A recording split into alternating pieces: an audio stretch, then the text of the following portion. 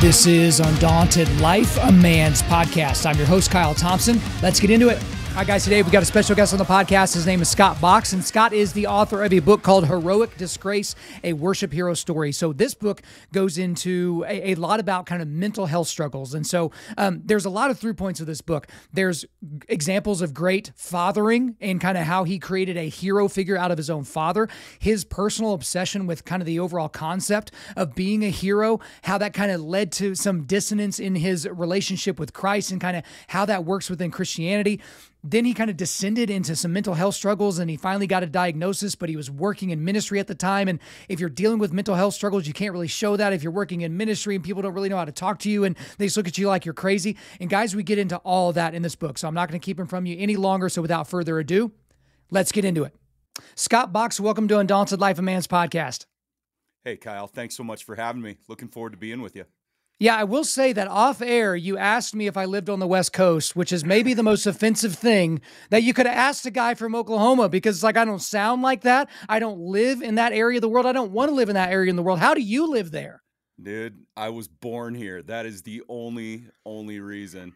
And I met the hottest chick I've ever met in my life here, and her family lives here. So. Well, I've got news for you. Now, there's been a break in technology where they've made these things called airplanes, where two people, regardless of how hot they are, they can get on them and they can fly to anywhere on the planet. And then they can stick their flag in the ground and stay there. Just letting you know. I appreciate that, man.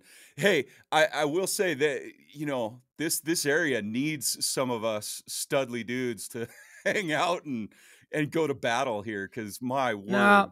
No, let the Bears take out all the liberals and let all the conservatives hang out here in the middle of flyover country. But we need to get into the real business for today, because we're getting into a book that you wrote called Heroic Disgrace, a worship hero story. Now, very, very early in the book, you tell a story that was very interesting about the heroism of your father. And it seems like you and your dad have a very, very special relationship. So how about you tell us a little bit about that story and then tee up kind of the 30,000 foot view briefly of what the book is about?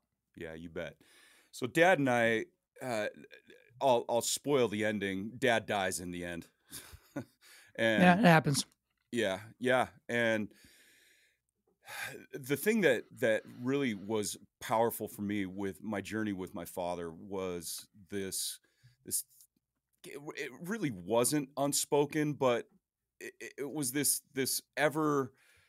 constant thing with heroism that we were wrestling with in our lives. And I wanted to be a hero.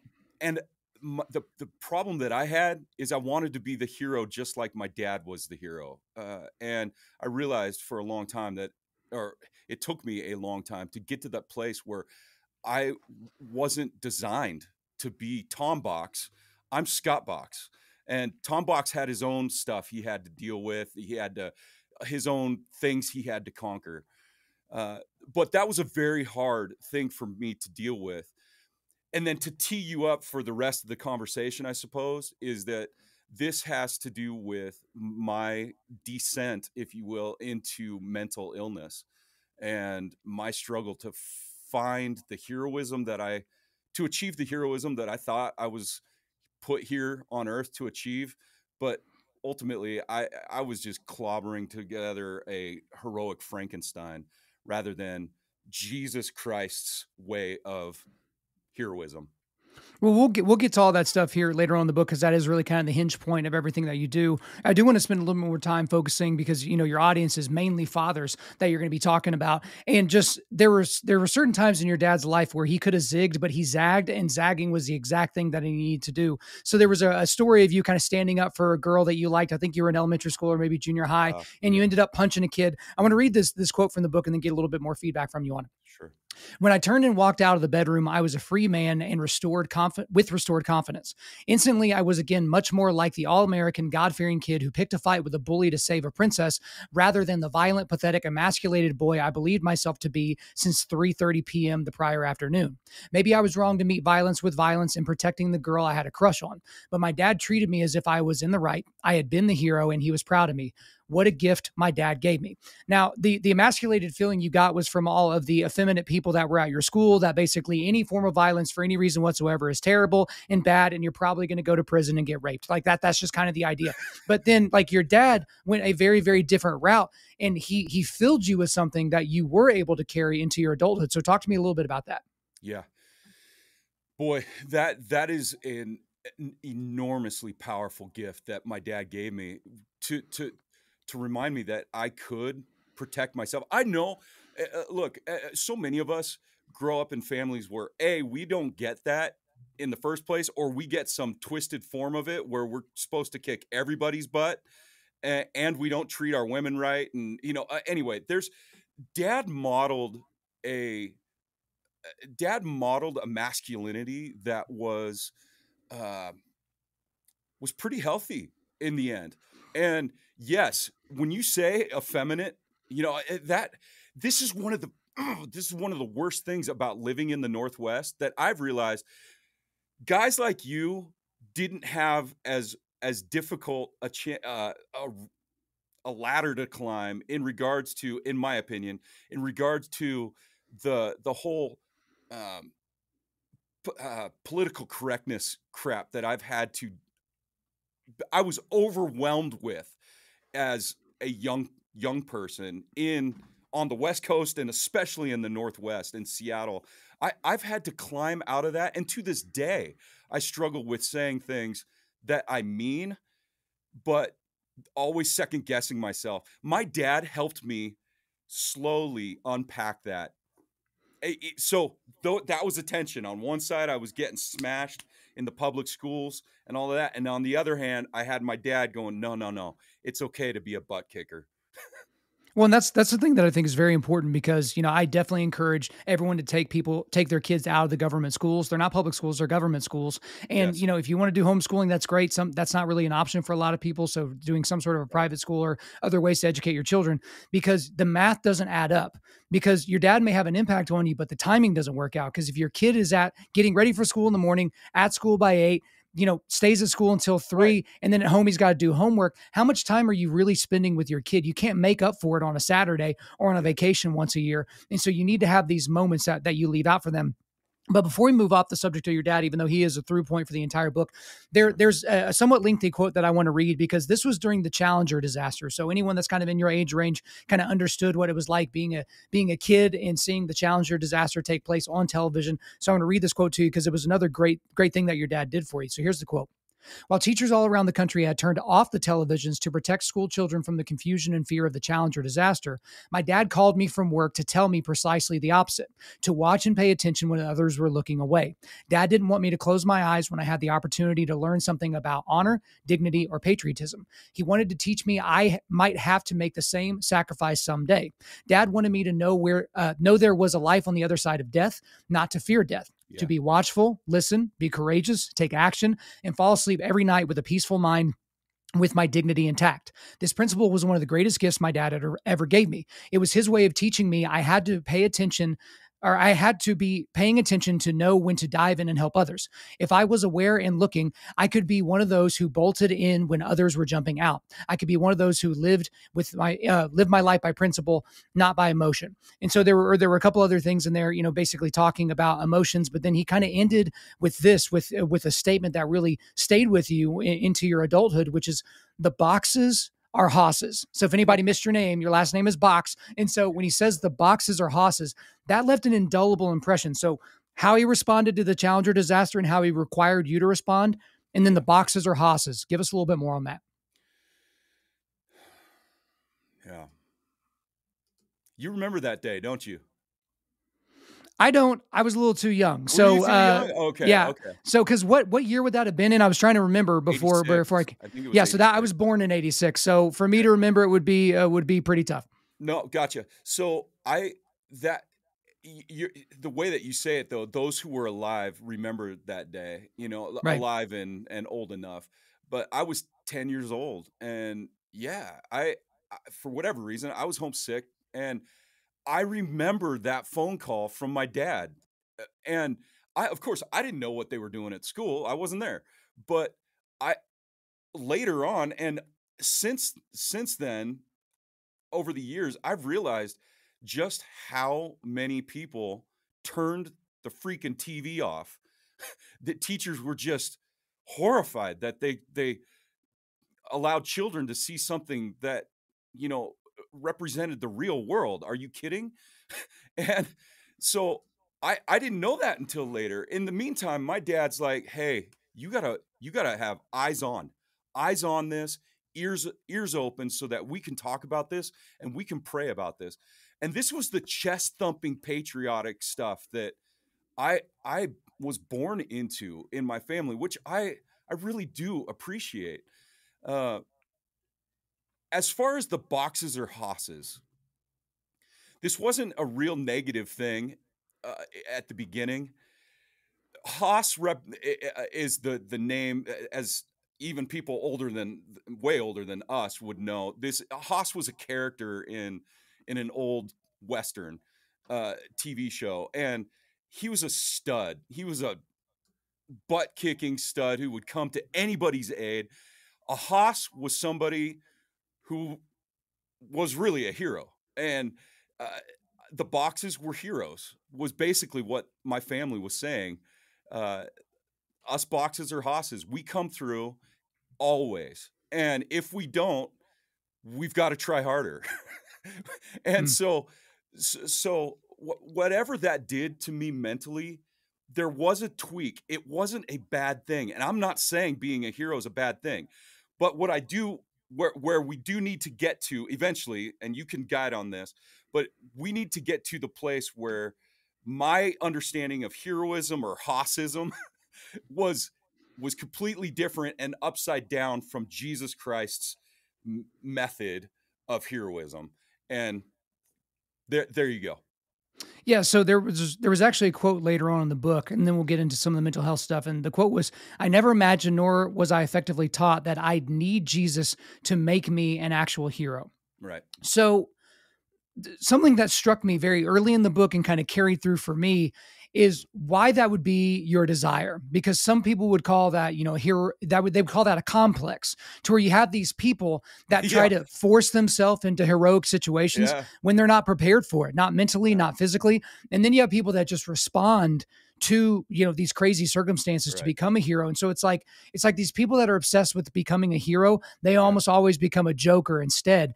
And so Yes. it's almost this disordered notion of this even being a goal. And also it comes Right. to this very self-centered view of what Christianity is, that somehow Christianity is about us, that somehow the Bible is about us, when nothing could be further from the truth. I've mentioned this several times on my show, but Stephen Furtick, who is one of my least favorite pastors in existence right now, he invited one of my favorite pastors in existence, Matt Chandler, to come speak at his church years and years and years ago.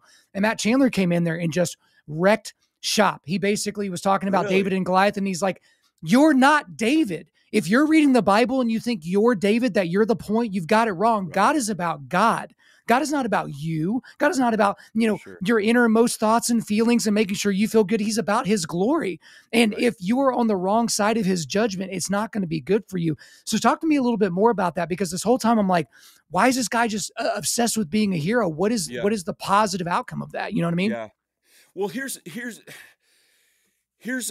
I don't know if this is another perspective on it, but I do know that there's an aspect to what Christ has done that is supposed to include us. This is the trippy thing of heroism. And this is why, let me start with this.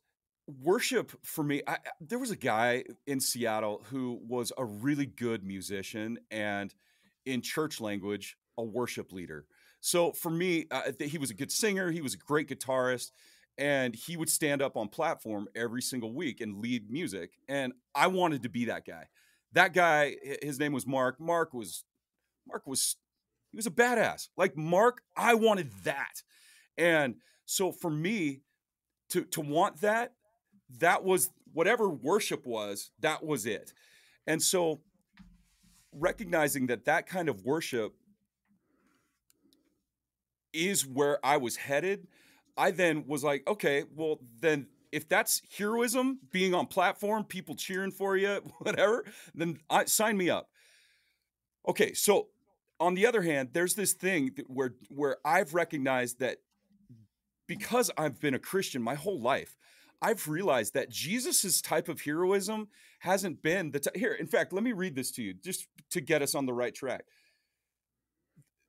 The irony is the great hero, Jesus Christ, his disgraceful method for saving humanity was the way to his heroic victory and crown. So, in other words, what Jesus modeled was humility, not pride, submission, not strength, slavery, not mastery, being the least, not the greatest, being the last in line, not the first in line.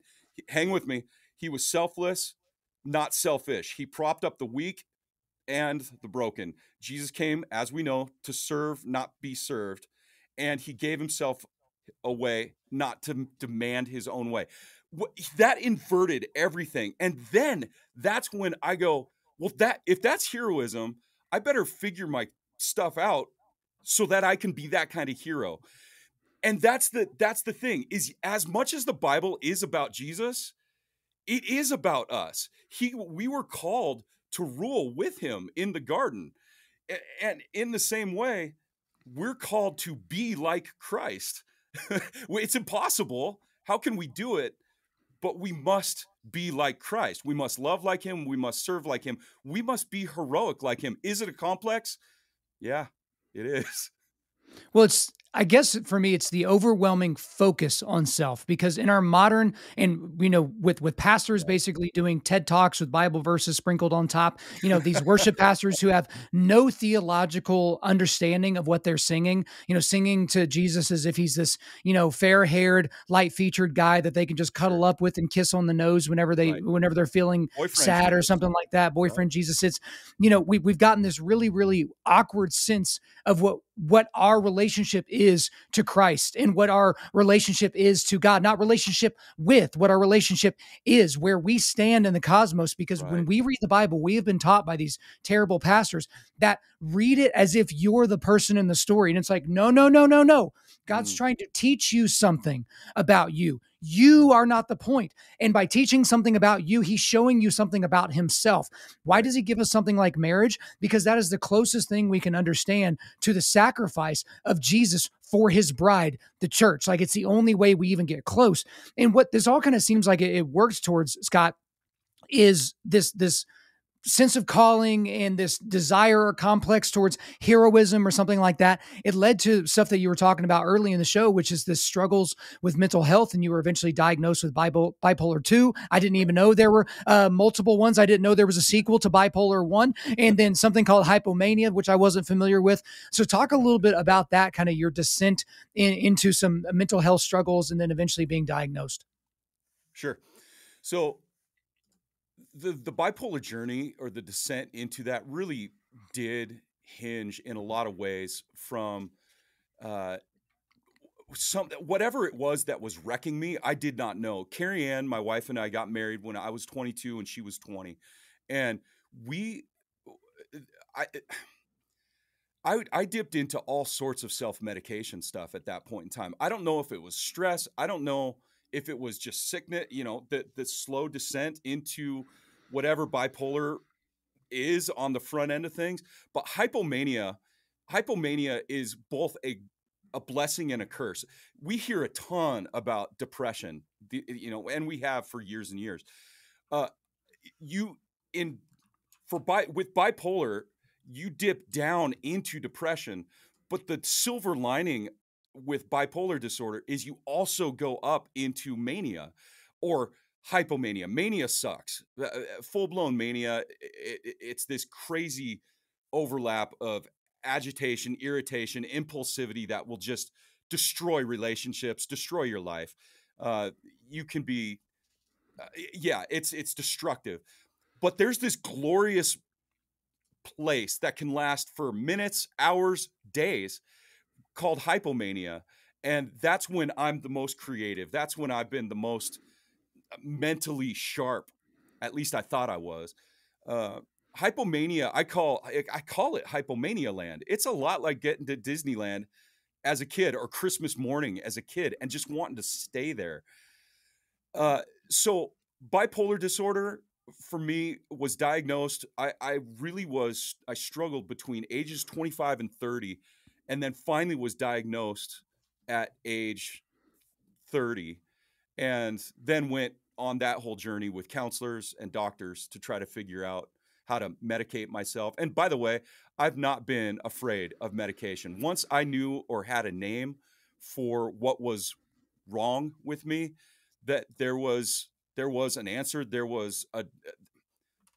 strategies we could use and medication we could take. I was all in.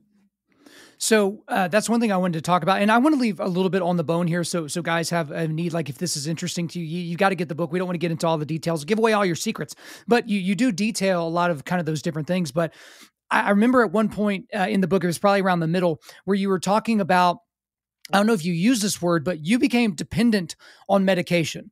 The way you described it almost reminded me of, you made an idol of medication. Like, once I find the right cocktail, I will have solved the issue. I will, we've got a diagnosis now, so let's get our cocktail going. And I guess my struggle is, I just did a debate just a little while ago. By the time this comes out, it will have been a long while ago. We're the Right. most medicated society on the Right. planet. We take more SSRIs and more antidepressants and more mind altering drugs than the Sure. rest of the world. Like, it is an astonishing amount. And yet we still have It this is. meaning crisis in the West, and especially in the United States. We have all these issues that come out of these mental problems that people have and that we almost create. Right. And so part of me is like, I know people that are close to me that they have, a 3 or 4 minute conversation with a doctor, and all of a sudden they give them, an orange, Yeah. bottle with a white cap, and here's some Yep. Zoloft, as if, oh, it's not going to be a big deal. Let's just take this for 6 months and pretend like we know what it's going to do on the back end. Right. And then once that doesn't work the same, they're chasing the next drug or the next drug or the next cocktail, or whoops, that cocktail, hurt my liver, or it hurt my brain, or I've lost my personality. And it's like, I don't ever hear doctors prescribing 60 days of hard exercise and clean eating. Right. Because at one point you said you blew up, like you got super fat. Like, you talk about that in Yep. the book, and what that did, and it affected you.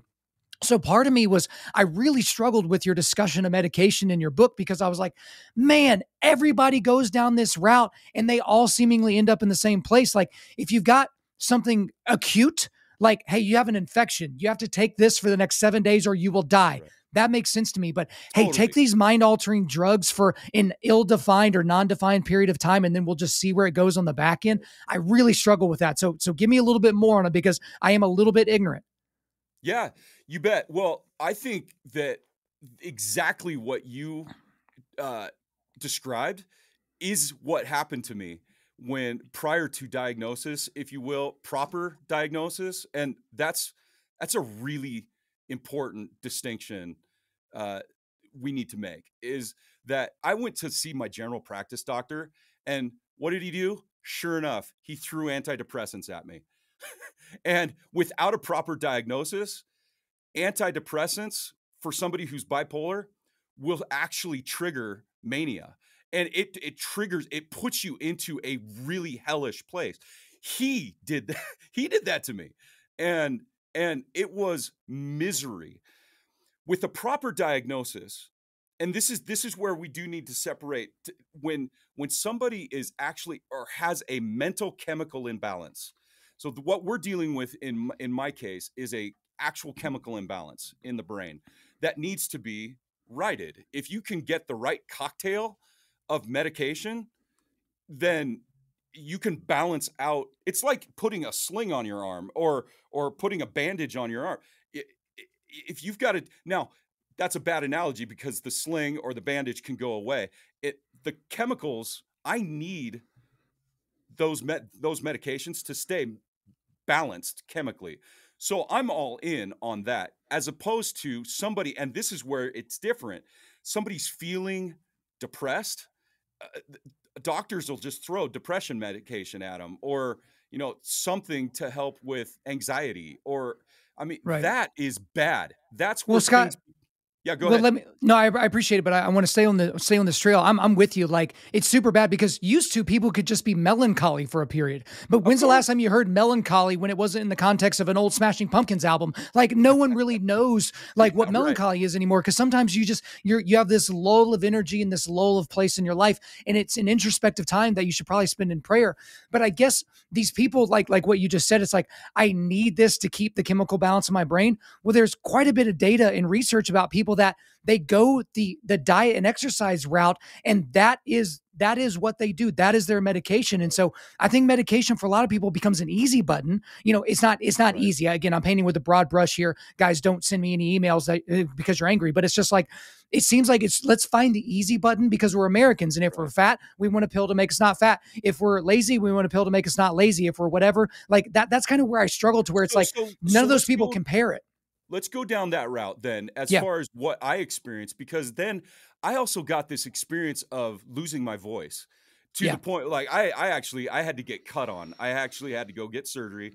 Hmm. And that's when I was in speech therapy of all things. Right. As a grown man, I'm in speech therapy.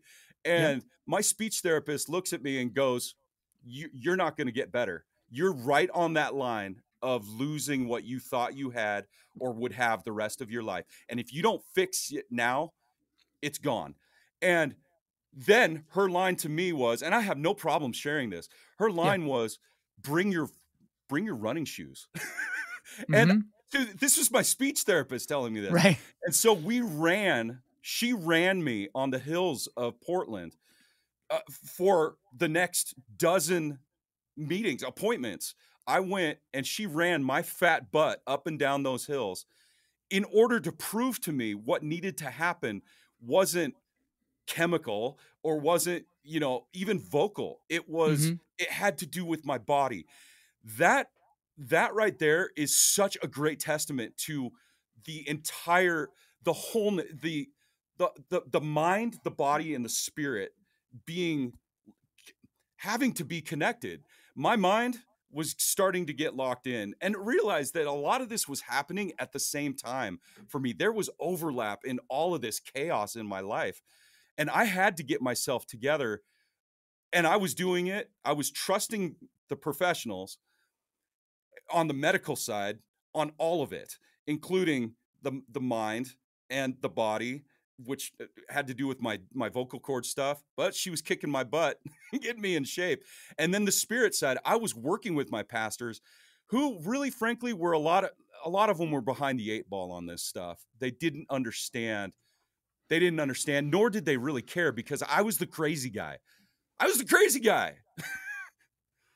What do you mean they didn't understand? Like what part didn't they A quite lot of understand? pastors, well, church, and this is not condemnation. This is a critique of the church as I experienced it. People, they don't know what to do with somebody that has a mental diagnosis.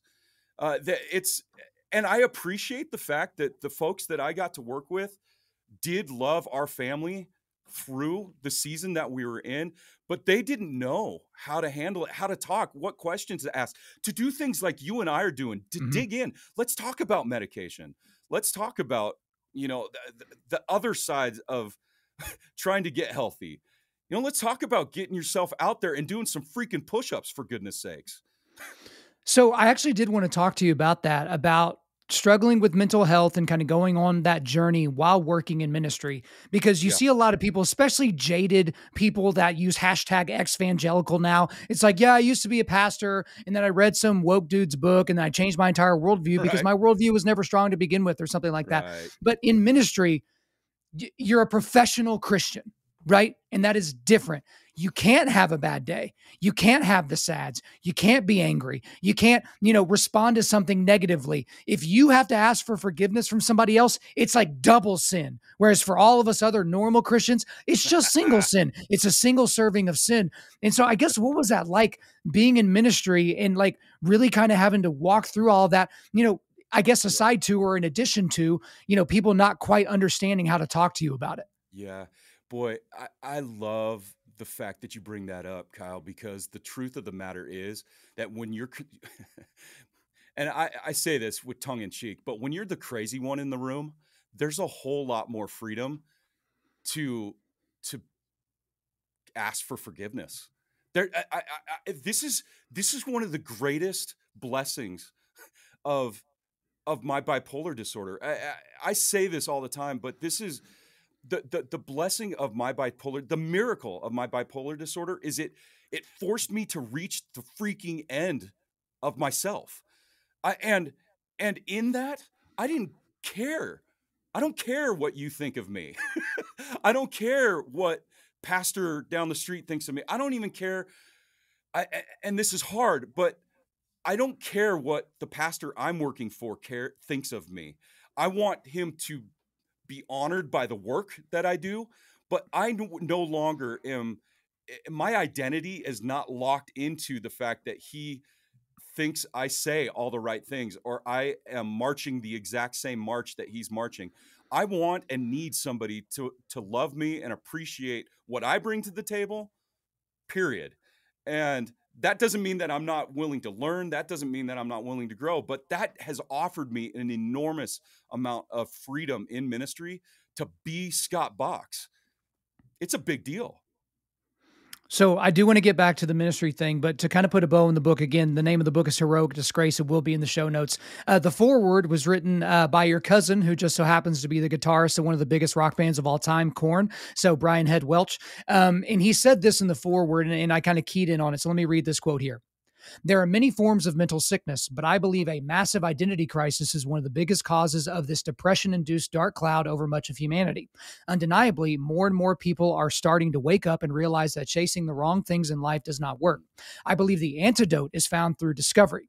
Discovering our identities in Jesus Christ develops a strong character we need to handle the pressures of life. I believe Jesus is the first step in combating the plague of depression and hopelessness. And so, I've talked to people before, and if you know anything about Brian's story, obviously just what most guys deal with whenever they're in a rock band like that: lots of drugs, lots of booze, lots of women, lots of depression, lots of darkness, suicide, the whole nine yards. Like, he's got that in his story, and he's talked about that openly. And he's become a very outspoken Christian and all that, and he's been a great thing for the cause of Christ. And what he talks about there is the exact right thing. And so when you look at, when you look out on culture and you see something like gun violence or mass shootings or school shootings or something like that, it's like, okay, we automatically want to focus on the instrument that was used in the evil, as opposed to where did that evil come from to begin with. And when you live in a secular culture, you can't talk about evil, because secularism doesn't give you categories for that. Yeah. Because secularism can't tell you the difference between good and evil and what it's based on, because they can't put it in a Bunsen burner or in a beaker and figure out what it means in a lab. They can't even explain what love is to you. They say, oh, I love my wife. I'm like, okay, explain that to me only using science. They can't do it. They have to get into philosophical. They have to get into all these other different areas. And so I guess my question is, I wasn't sure exactly what I wanted to ask after that quote, so I just kind of left it up to my imagination. I guess in our society, we over-medicate. We over-medicate people, and we underspread the gospel. We over prescribe, hey, you need this counseling group, which is going to take you through 12 steps. It's a secular group, but every now and then the main guy will quote scripture. So I guess it's kind of Christian, as opposed to just talking specifically about the Bible. And so I agree with Brian that this is an identity issue, and it's because we're finding our identity in our medication or in our favorite sports team or in our, high score on a particular video game, or how many times we, win our fantasy football league. But that doesn't lead to a positive outcome for people. So go. Yeah. So here's what Brian has blown my mind with. And I'll just give you this one word and then I'll unpack it. The one word is witness. Yeah. Witness. Mm-hmm. Where we have failed as men, especially, has been in our witness. And I'm speaking specifically to Christian men. And there's things that I know in my life that have taken me out in the same way they took Brian out, not in the rock star way, but pornography. I mean, talk about shame, and I mean the guilt and shame that blew. That type of self-medication was horrific to my witness. Now, there's for me this idea of becoming somebody who recognizes that need to. Let me back up just a smidge and say that as a worship leader, what wasn't working for me was leading people in effeminate singing on Sunday mornings, even. Uh, the boyfriend, the soft little ballad songs to Jesus, trying to rustle up the emotions. And as good as emotion can be, it is not action. And what we've found is that in the church, as a worship leader, I wasn't changing people's lives. I wasn't I wasn't guiding people into a witness. I was just leading them in sync song time. And keep in mind, that's not bad. The connection of all of the voices of the church is uniting, and it's healthy, but it is incomplete. If worship does not lead to a witness, it is right on the verge of worthless. And Mm. this is what Brian did for me, is that Brian modeled a witness that was mind-blowing to me. As a worship leader, I could not look at Brian's life and go, I recognize that. I, his Yeah. worship was different than mine, and his worship was connected to his witness. This is what changed my life. Brian was the rock star. I was the worship leader. The rock star led the worship leader. And that's not tongue in cheek. That is a real thing that happened.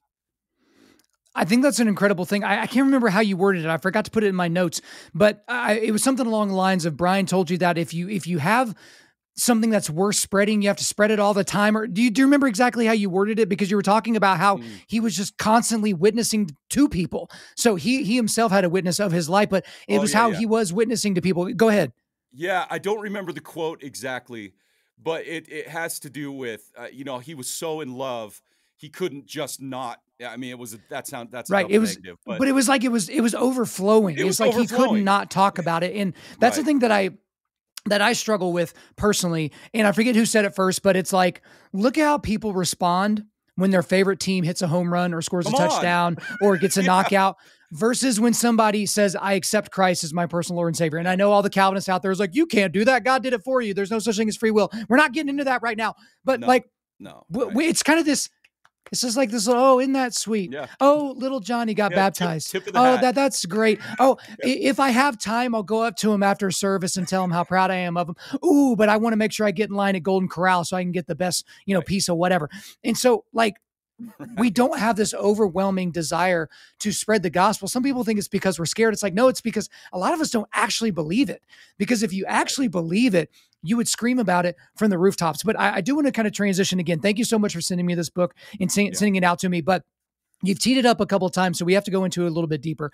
Episode 176 of my podcast. We're in the 300s now. So why do I remember that one particular episode? Is because I'm asked about it constantly. The episode is called Contemporary Christian Music is for Women and Effeminate Men.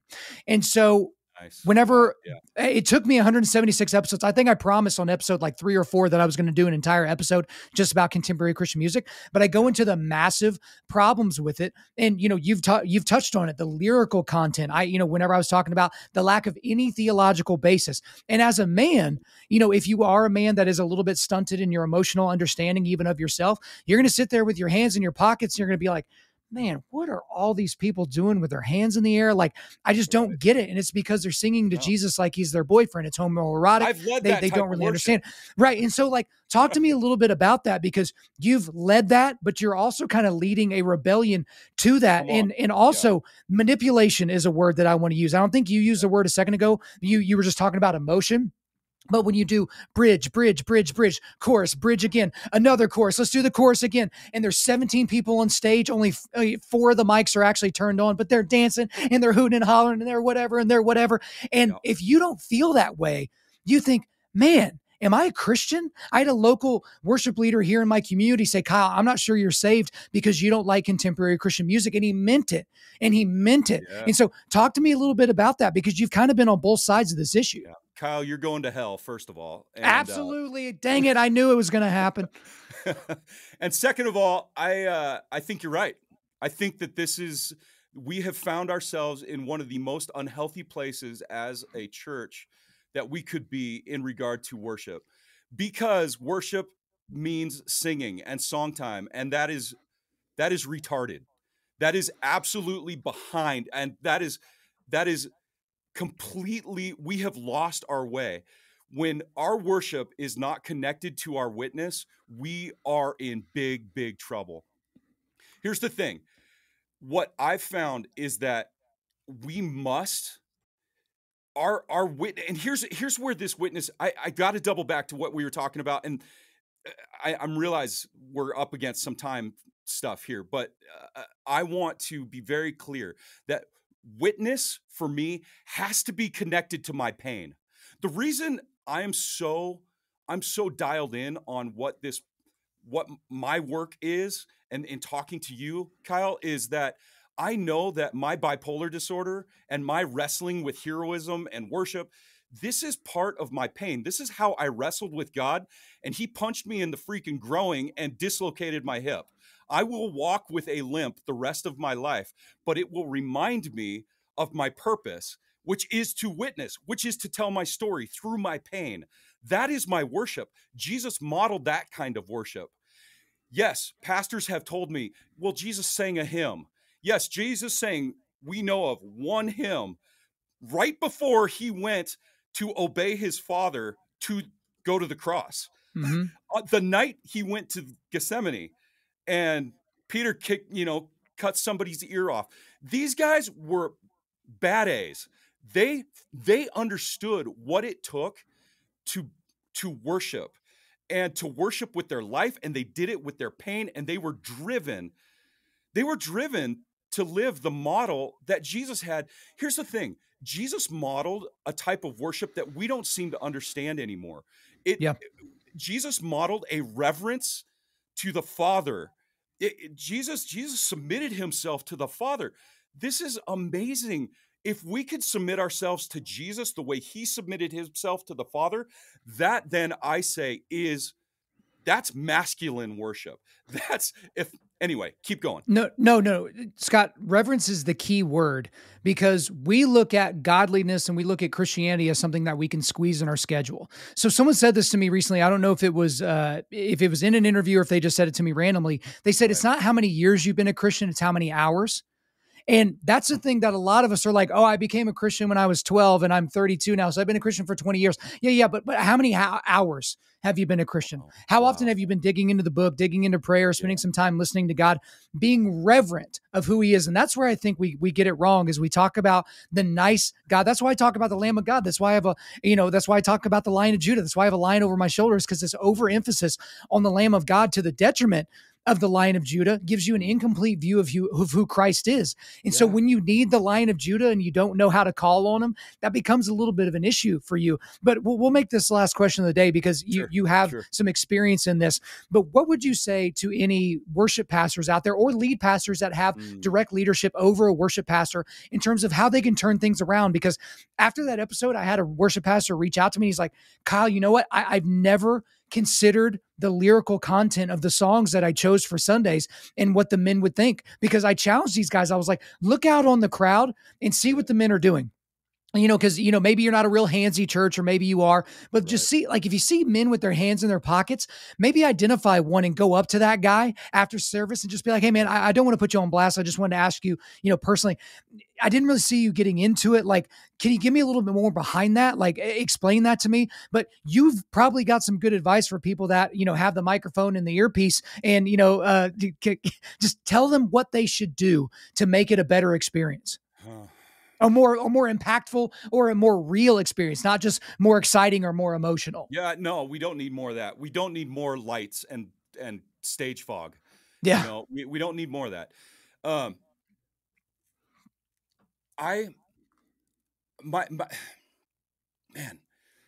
you're a good interviewer, man. This is good stuff. Because the church needs these kinds of conversations. Here's what I won't do. What I won't do is pretend like I've got it all figured out. But I've led music at a cowboy church for 7-8 years.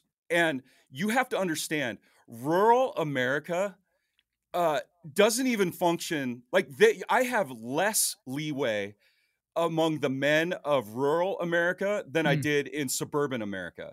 Yeah. And my recognition being on platform has been that I need to call men out by name, like not personally, but I need to expect them to participate. And so for me, the expectation is you're here, you're going to sing. It's not about, if I've done my job and I've picked the right songs and I've done, my job is to call these men into being vocal participants. And if I can do that, then that's a big win for a Sunday morning. But if I cannot guide them then into taking that singing to a witness, I have failed. And so I don't know the answer completely, but the win has to be connected to the witness. And so again, singing, I have to call men into singing and using their voice, and I have to call them into a witness. If we can do that as worship pastors, I think that we will have changed the church in an amazing way and left worship in a better place for the next generation than it was left to us. All right. I think that's a great place to leave it for today. We've gone everywhere in this conversation. Again, thank you for the book. Thank you for sending all that my way, and thank you for your time. But that's all for me. Is there anything else you want to get off your chest? I so appreciate you. Thank you for your audience. I hope that this is inspiring to them, and look forward to another chat with you down the road. All right, Scott Box, thank you for coming on Undaunted.Life, a Man's podcast. Thanks, Kyle. There you go, guys. I hope you enjoyed my time with Scott Box. But before we let you go, we are going to do a quick resilience boost at Undaunted.Life. Our mission is equipping men to push back darkness with content that forges spiritual, mental, and physical resilience. So I've got 2 links for you today. I've got a link to the book where you can go and pick it up, Heroic Disgrace, a worship hero story. And also I've got a link to a Christian Post article that he wrote years ago called My Battle with Bipolar Disorder. God Makes Healthy What He Doesn't Heal. I thought that was a very interesting perspective. All right, guys, thanks so much for listening to the show. We do appreciate it. Wherever you're listening to this, please subscribe, rate, and leave us a positive 5-star review. If you want me to come speak live at your event or on your podcast, just shoot me an email to info@undaunted.life. That's info@undaunted.life. Follow us on Instagram and like us on Facebook, and check out our website for everything else, including how to donate to keep more content like this coming your way. Just go to www.undaunted.life. And as always, we want to thank the band August Burns Red for allowing us to use their music for our content. The music on this podcast is their song Cutting the Ties, which is off their 10th anniversary re-recording of their album Leveler. The links are in the description. I'm your host, Kyle Thompson. Remember, keep pushing back darkness. Keep forging spiritual, mental, and physical resilience. Keep seeking the Lion of Judah.